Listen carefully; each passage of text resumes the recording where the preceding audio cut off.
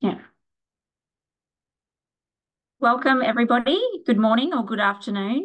My name is Mel Tempera. I'm going to be hosting the Greenwing Resources webinar today. We have Peter Wright and we have Rick Anthon, who will be joining us in a moment. Lots to go through. Peter will do a presentation, followed by the opportunity to ask both Peter and Rick questions. There's a chat function. If you have any questions, please drop them into the chat function. We will get through as many as we can in the limited time. If we do not get to your question, please feel free to email me. I'll drop that email address in the chat also.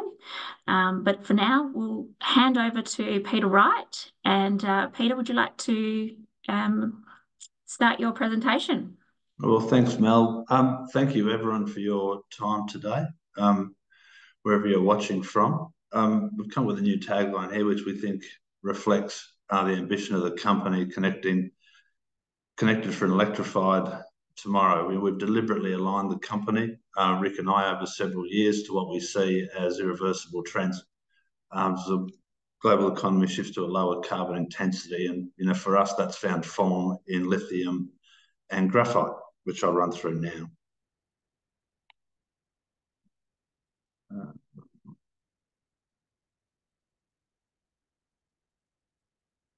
I'm in trouble here, Mel, with the well, where's that going? Apologies for this.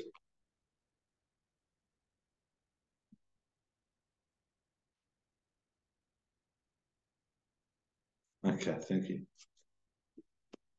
So I'll just get back to the disclaimer there, which is important.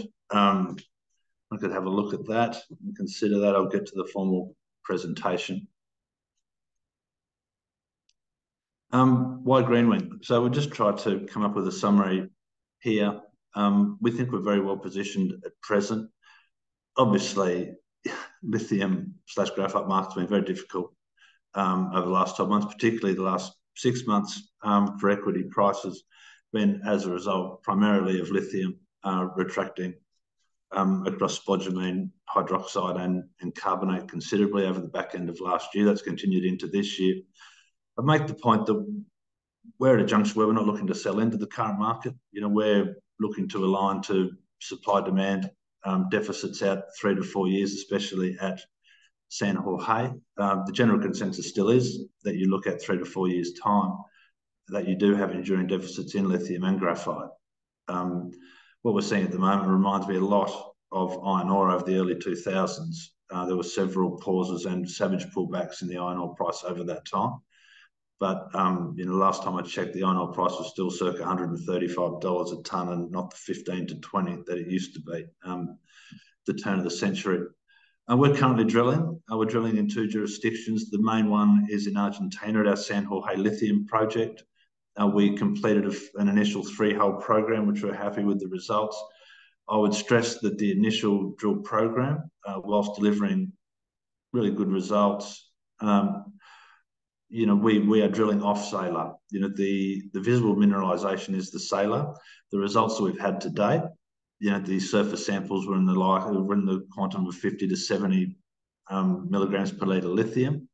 When we move to the middle of the salar next year, we are starting at circa 200 to 289 milligrams per litre lithium. So next year we expect have very different results to these ones. Notwithstanding, we're very happy with the results that we've had to date. They've all been at or around 200 milligrams per litre lithium, which is directly comparable to several of our peers.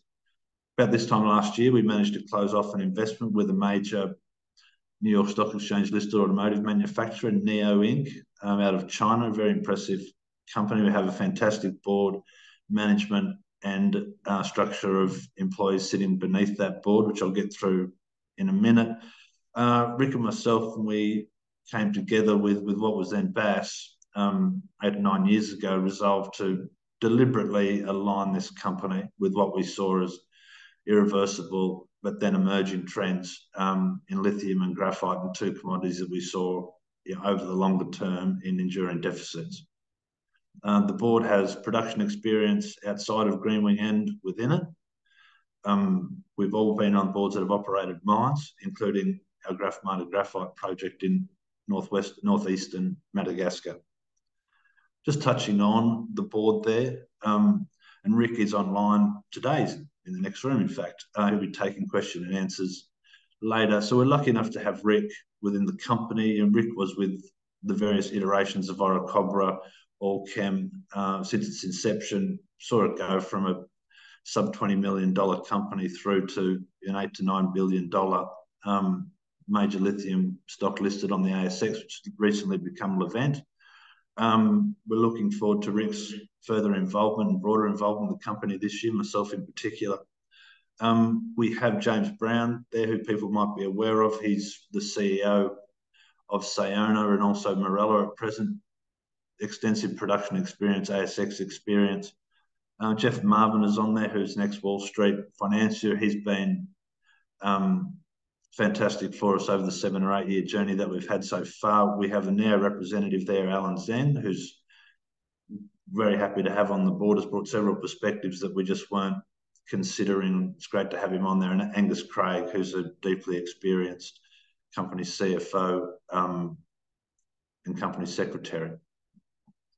So just at an overview of the company, the vehicles that we have invested in to align to decarbonisation is firstly the graphite project Graph-Master in northeastern Madagascar. We inherited an asset with 4.5 million tonnes. We've expanded that to 62 million tonnes now.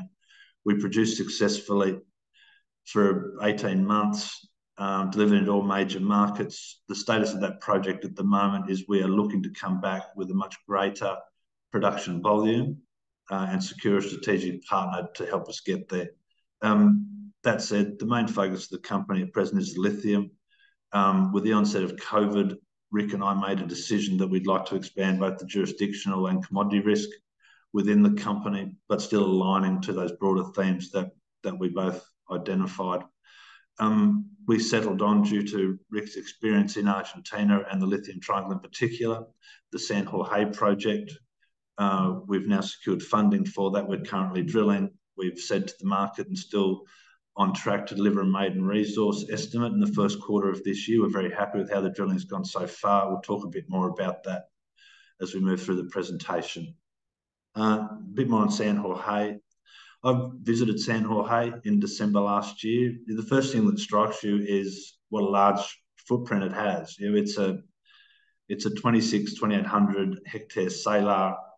It's quite large. It's kilometres across in places. It has not been drilled to date. We're currently drilling it. It's 15 contiguous exploration leases. So we have 100% of that. We have 100% of the salar. We have 100% of all the ground surrounding the salar. We're in proximity to the Zijin project. Ironically, the old NEO project, NEO, not NIO, as per our major shareholder. The initial results were really encouraging. At surface, we have to 285 milligrams a litre lithium across the salar. The geophysics was highly encouraging. And as per public disclosures to date, we're very happy with how the off-salar drilling has gone to date. We completed the first 3-hole program in the peripheries of the salar. All holes 1 to 3 returned above or around 200 milligrams a litre. We also had, which we put in for the first time in our last ASX release, elevated potassium levels, which can be potentially a useful byproduct of potash. Several of the Chilean and Argentine salars produce potash as well as lithium concentrates. We are on target and are looking to table our maiden resource estimate by the end of this quarter. You can just see there what is particularly interesting, and there's limited I can say about hole 4, I'll get to in a moment, but there's long been a view that, a little bit like Galan at Ombre Muerto, that there's the potential for the mineralisation to extend to the west off the salar, which you can see there to the left of the figure there, figure 1 with the green. That's the visible salar. We are of a view that it extends materially out to the west, and there's potential to add to the resource, not just visible to the salar. It might be sitting there under 10 to 30 metres of cover. You can see there in the next diagram. So we are now in an update on hole 4. We were at, the last time we spoke to the market, 320 metres depth. We've continued that over the last couple of weeks. We're just finishing that hole up now. We'll then be moving to hole 5. We've graded the pads for drill holes 5 and 6, so they can proceed reasonably rapidly. So moving on to hole 5 over the next few days, then finally hole 6, and then tabulating a resource from that. Clear development pathway for San Jorge. You can see there from the start when we got the project, the brine samples at surface up to 285 milligrams a litre. That's from the salar. As I said, the results we've had at the moment at or around 200 milligrams a litre have been off salar and are correlating to surface samples of sort of 70 milligrams a litre lithium. So we expect, can't promise, that the grades go up in the middle of the salar. We'll be drilling, we're anticipating we drill 6 holes there in the middle of the salar over the course of this year. It appears to us at present that it will be a DLE resource. We've signed NDAs with various providers. We've sent samples to various providers. We're looking to table those results as well over the next quarter. We rolled over from the first drill program of 3 holes into the second program, which we're doing now. So, as just said, starting on hole 5 over the next few days, then hole 6, then the maiden mineral resource. And then we'll have further discussions on how which path we take the project forward on. Obviously, with the drilling over the course of this year, we're looking to expand the resource as well. We're in the lithium triangle in Argentina. I like to refer to that as the lithium triangle is to lithium what the Pilbara is to iron ore. A majority of the world's lithium production comes from there. It's a place of significant development. It's a good jurisdiction to mine in. We're in Catamarca, which is relatively new to lithium, but we haven't had any problems to date. We're very happy operating there. Services, staff are readily available. It's been reasonably smooth sailing post getting our permits in place. And there have been several transactions, admittedly in a different market to the one that we're in at the moment, that would place our project in a pretty strong context with the current share price and market capitalisation. Just moving on to the balance of the company's assets before we take questions. We have a hard rock project in Madagascar, Millie's Reward. We're at a point with Millie's Reward in Madagascar where we're waiting for the passage of the new mining code. The new mining code has passed both houses of parliament in Madagascar. It has passed the Constitutional Court. It now only awaits presidential ratification. The president has recently been re-elected in Madagascar. So we're looking or hoping that gets concluded soon, allow us to really develop rapidly or move rapidly at Millie's Reward. The surface signature is pretty compelling. 31 metre trench sample at 3.7% lithium. It's not too far from the capital, Antananarivo. So there's available infrastructure there, roads, everything else. There are several high priority targets within the area, and we are hoping with the passage of the mining code this year to get back to progressing that project. As I said, the first iteration of Greenwing, still very much a part of Greenwing, is our graphite mine that we built in northeastern Madagascar. We've put a lot of work into this. There are 2 types of graphite.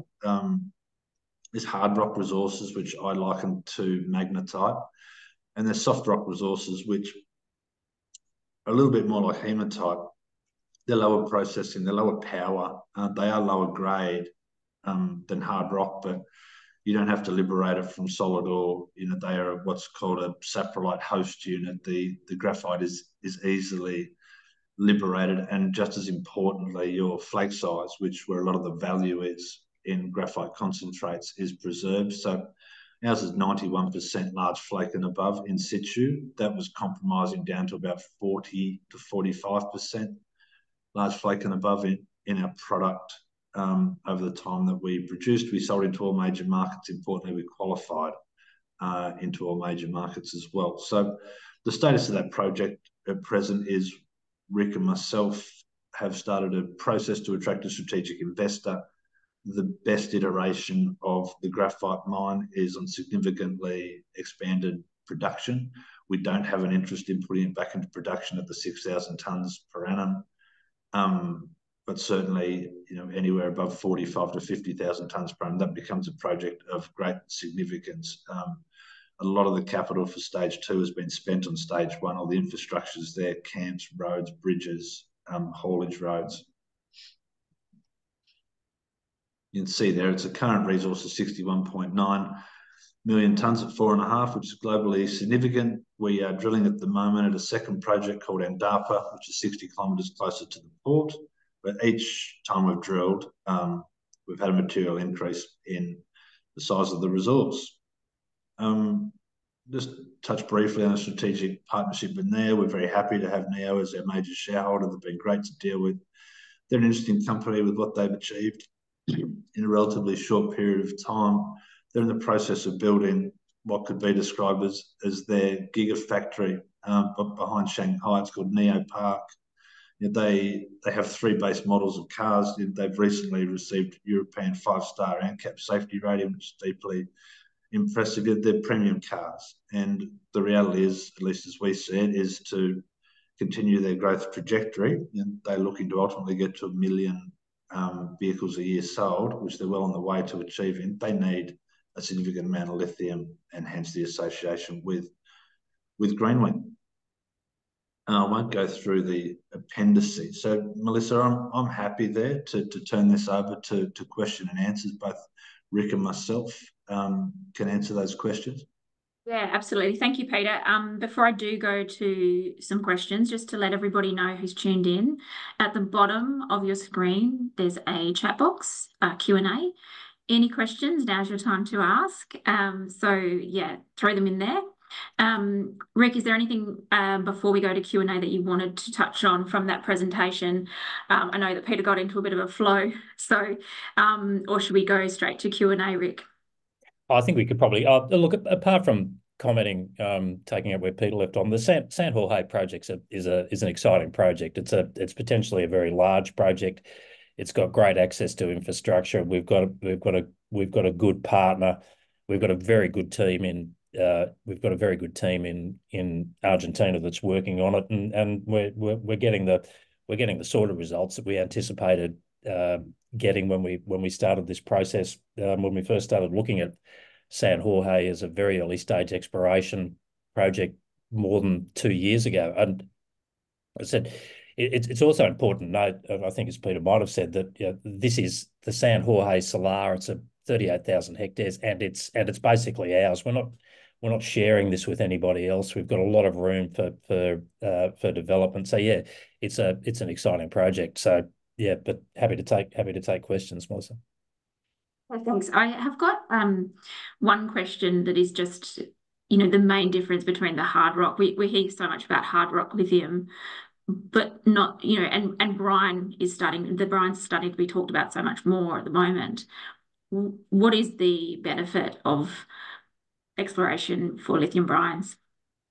I think the exploration for it's not so much, the benefit isn't so much in the exploration. The benefit of a brine project is in the processing path. I mean, when you have a brine project, ultimately you will be producing a lithium product from your project.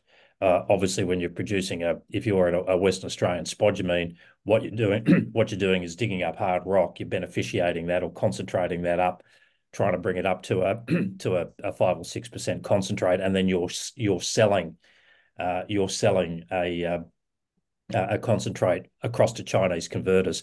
Yeah, so I suppose a little bit facetiously, I always think of having been involved in a brine producing company that the hard rock guys are a little bit like, using Peter's example, that it's a little bit like iron ore. You're not actually in the lithium business. You're in an input business of supplying a key input into the ultimate production of the end product. Whereas the brine, whereas the brine actually will be turned by you into a finished product, and generally you will do it cheaper and more efficiently and in a cleaner manner than the spodumene produced lithium products. Yeah. So in terms of, I've got one question, Peter, maybe one for you since you've just come back, and we've had a bit of a discussion about this, but the Argentinian government, Yes. how supportive are they of your project and mining in general?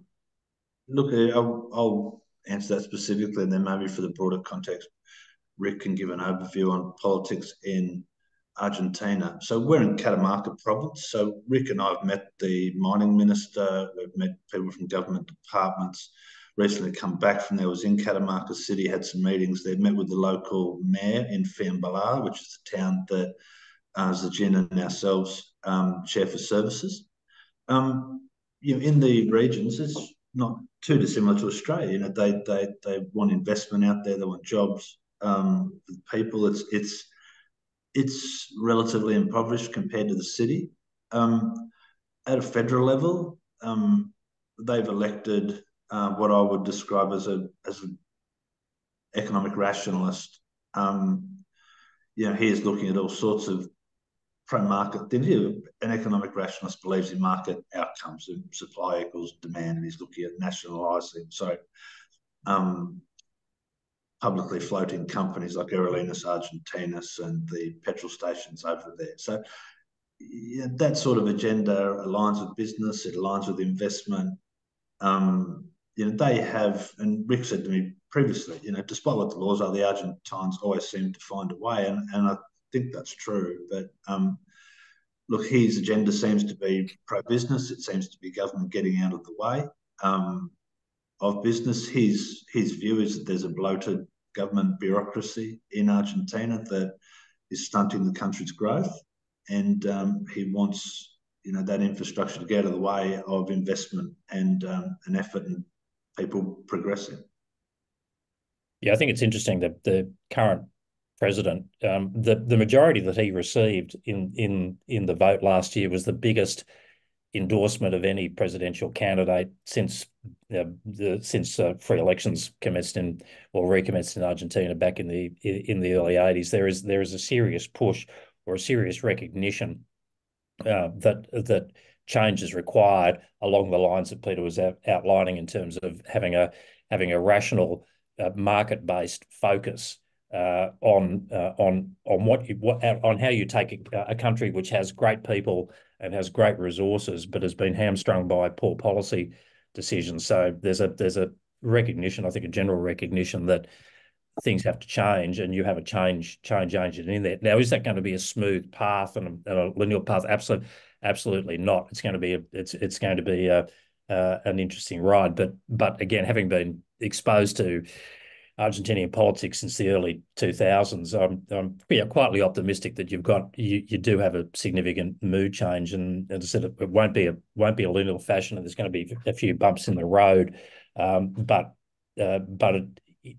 as I said, there is this recognition that things have to change, and that a lot of those policies, like the restrictive foreign exchange policies, they're already on the way out. You've seen a very rational approach to a devaluation and a big devaluation, which was required of the peso. So yeah, I think it'll be interesting, but I think it's generally positive for Argentina in the longer run.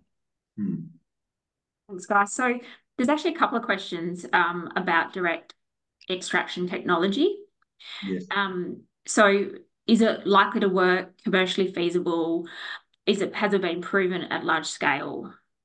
I think on the proven at large scale, yes, because it's been operating in China for some time, and yes, Levant, which is now Arcadium, has been running direct lithium extraction at Hombre Muerto since 1999. People sometimes forget that fact because that before it was Levant, it was sitting inside FMC and had a pretty low profile. It's now post the merger with Allkem, it's now potentially the third largest lithium producing company in the world, and one of their core assets at Hombre Muerto runs a straight DLE, direct lithium extraction process. So yes, it does work. Are there competing technologies out there? Yes, there are a lot, and there's some really, really exciting and interesting stuff going on.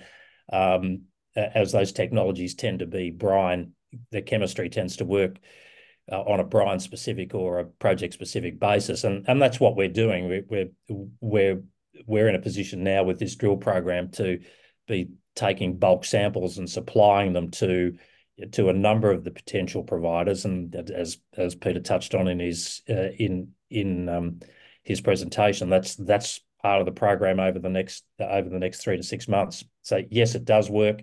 It can work at economically on these types of deposits, and that's what we're working through now. So another question, it's a pretty simple question, and I think most companies get asked this when it comes to a drilling campaign. It seems to be taking a long time. Is that a fair assessment? Is it on track from as far as you are concerned, Peter and Rick? And if it is slow to some extent, is there reasons for a delay? I think it's probably better to look at that in terms of our program, and I think as you're right, everybody gets asked these questions. Our program, once it started, we had two events that slowed us down. One was simply getting permitted, and that did take, and we're on record as saying that took longer than we had anticipated. That was a function of dealing with a Catamarca mining department that was overwhelmed by companies looking for drilling permits, and we stuck with it and made and worked with the department and got the necessary permits that have enabled us to kick off. So yes, that was disappointing, but one of those things operating in that you come across in resources. We also had, I wouldn't call it a false start, but we did swap out drilling contractors after or during the course of the first hole. But since that has occurred, Peter, I think we'd say we've been very happy with the progress, and the current contractors doing a great job. Yeah, absolutely, and I echo what you're saying. So Mel, we obviously had delays with permitting at the start. We don't have those anymore. We had originally contracted literally the only driller available in Catamarca. As some of that activity has subsided, there's been a lot more availability of services. We made the decision halfway through hole one that we just didn't think we were going to get to where we needed to in the time we needed to with the initially drilled contractor. That was no one's fault. We contracted a driller, the only one available. We have a fantastic consultant working with us, Murray Brooker, who's been critical in the discovery of several major deposits over there and has been there for a long time. And we came to the view that we did need a new driller. With his experience, we managed to get an outstanding one. We mobilised them to camp at the same time as the initial drillers were there. We didn't want to cease on hole one until the new drill crew was there. But yeah, I agree with what Rick's saying. Since then, inclusive of a re-entry to hole one and going 80 odd metres deeper and improving the grade and doing holes 2, 3, 4, grading the pads for 5 and 6. We've established a camp over there. It's a good camp. We've graded all the roads around the salar. You can drive around the salar now. We're grading roads out to the middle of the salar for next year. So I absolutely understand people's frustrations with our maiden drill program. It is the first time that this salar has ever been drilled or off salar as we are at the moment, but we're very happy with the progress now. As I said, we're just finishing up at hole 4. We're quite happy with that. Moving on to hole 5, then 6, and a mineral resource estimate by the end of March, which that just would not have been happening if we'd stayed with the originally contracted drillers. Yeah, and that's not far away, and that's exciting. And having working with you, I work with you guys, and I know how much work is being put into daily. So, it's, having this webinar is one step to being able to continually to show your shareholders that and share that activity that is continually happening. So I'm going to most shareholders are always wanting to know about return on their investment. Yes. And, the tricky market that we're in, the share price has declined, although clearly you are not alone. No. Rick, did you want to just have a chat about the market in general? And I suppose, that Greenwing and the team is doing what they can. When will the share price go up if we had that crystal ball? Yeah. Well, I think there's a couple of ways of looking at this. To an extent, all of the at a very, very high level, with some exceptions in Western Australia, and you can think about Azure perhaps.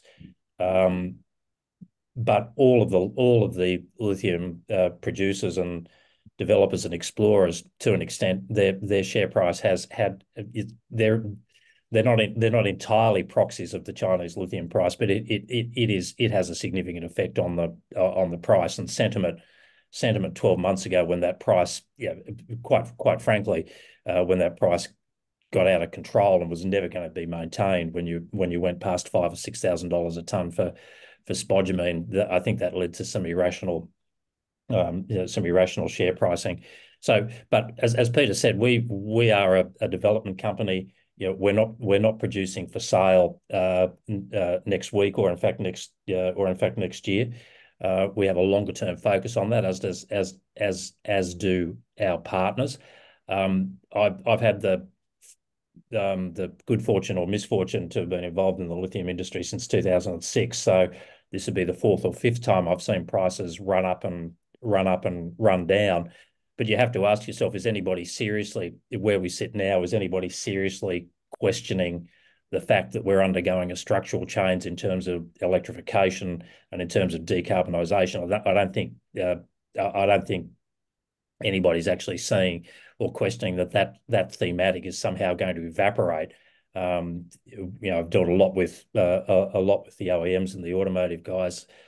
No one's out there spending a lot of money building new internal combustion engines. Electrification, but is happening and will continue to happen. But the pace of that and the emphasis of that, and the effect of rapid supply responses, as happened in 2019 and as happened again this year, will when you have what is still a small market and a relatively immature market, it's going to have dramatic effects on pricing. But the demand curve is still there, and gives us a great deal of confidence that you will get a serious return out of companies like ours who are positioned to actually deliver into this market with quality resource about the time it's going to be needed.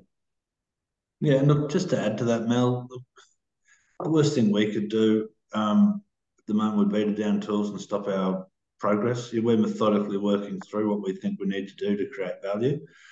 That mightn't be reflected on any given day or any given quarter. Might be more accurate at the moment, but we're of a view that as we step through at San Jorge, as Rick said, it's a promising project and there's something there. Ultimately, that project will be of great value. It's my own view, exactly the same thing at Graf Mader, and perhaps a little bit longer term, whenever we get clear legislative passage with Millie's Reward, there is a lot of value there at the moment. We have a fantastic register of major shareholders now as well, who've been very loyal to the company, which we appreciate. But we continue to step through what we think is a process of value creation. It's not ideal. It's not great. The current share prices, as you said, we're not alone. Some of the moves in some of our peers, including us, have been absolutely staggering. Over the past 6 months, personally, I think we're in that capitulation stage now, which is generally pretty close to the end.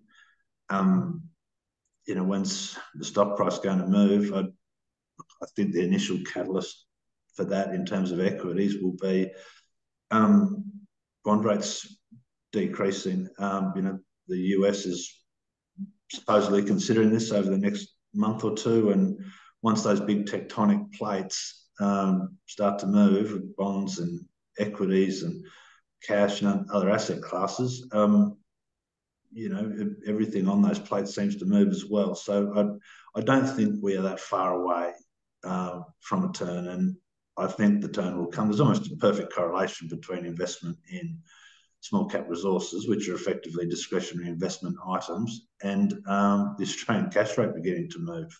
I think when that cash rate begins to fall, discretionary investment items, be it us or other stocks in the sector, will be viewed a bit more favourably. Yeah. And what do we say quite often, Peter? It's control what we can control. Exactly. Yeah. So something that you can't always control, but when can shareholders expect assays from the next hole?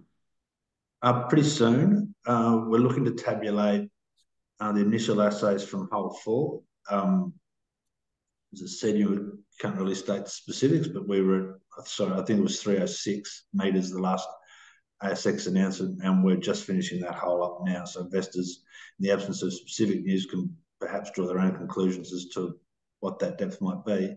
We're looking to table that and some updated information on porosity over the next week or so. But we think we're coming to a pretty reasonable news flow. Obviously, the tabling of a mineral resource estimate would be fantastic. Results from hole 5, results from hole 6, initial results from interactions with DLE providers. At the moment, on a personal note, it feels like firing an air rifle at a herd of thundering elephants doesn't seem to make a lot of difference at all. One broker said to me the other day, well, you're lucky it didn't go down, because when companies make ASX announcements, it reminds people that they hold the stock and they sell it. So, that's the sort of market that we're in at the moment. But as I said, we will continue to methodically step through what we're doing. We believe in what we're doing. We believe that ultimately it produces long-term value for people.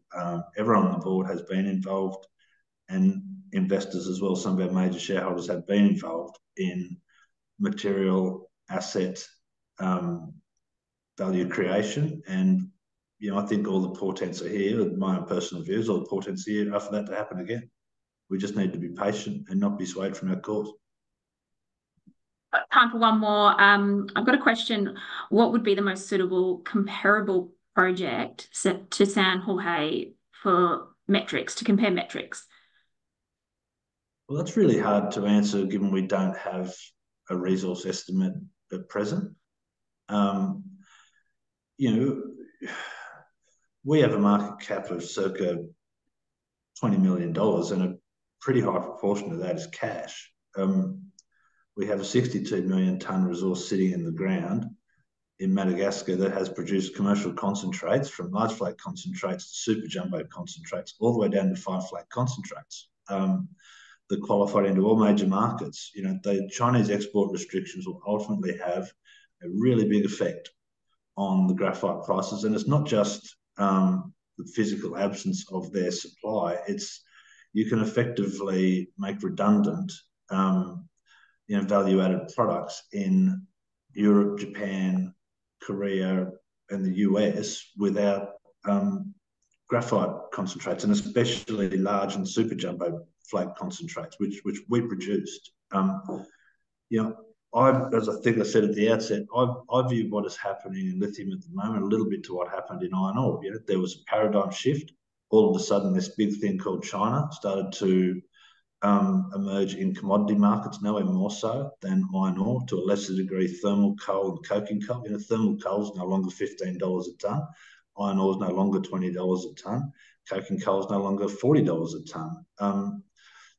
When you have a demand shift that can't be matched by supply, yes, you get short-term, as we did in iron ore, you get short-term balancings of the market. But the longer-term trend here is that there will be enduring deficits in graphite and lithium. And when Rick and I came together at the start of 2016, I think, it was our view then, and it's our view now, that developing assets that align with long-term structural deficits between supply and demand creates extreme value for shareholders, and that's still very much our view. Yeah, I think, Mel, coming back to the specifics of that question, if people are looking for the comparators for the San Jorge project, it's a little bit difficult, as Peter said, because we haven't got a resource. But there are projects that have significant value placed on them in Catamarca and in Salta and Jujuy province, and obviously Lake is one, Alpha is another. There's a couple of other projects there, but I'm a little bit wary about drawing direct comparators between those until such time as we finish this resource. I think this resource drilling and get our maiden resource out. Then we're likely to be able to have a more meaningful comparison with some of the other companies out there. But as we all know from recent examples, that's one way of looking at the stock. It's certainly not a methodology preferred by the ASX in terms of putting bubble charts up and saying that, because these are all individual projects and need to be assessed on their individual merit. Yeah. As we said, it's far away, that resource. I did say we'll do one more question. I've got a couple of minutes. Are there any time-based conditions around the initial JORC resource in regards to the NEO ongoing investment? Is there time pressures? No, we're in obviously very close contact with NEO, and they're happy with where we're sitting at the moment, which is producing that initial resource as we're targeting to by the end of this quarter. Right. So we'll wrap it up. There's a few questions that we haven't got to, but as I said, if anybody did want to throw those questions on an email to me, melissa@nwrcommunications.com.au, we can make sure that Peter and/or Rick can revert back, over the next week. Peter and Rick, thank you so much for joining us today. I think it's a great initiative. We're going to do a series of these webinars over the course of the year.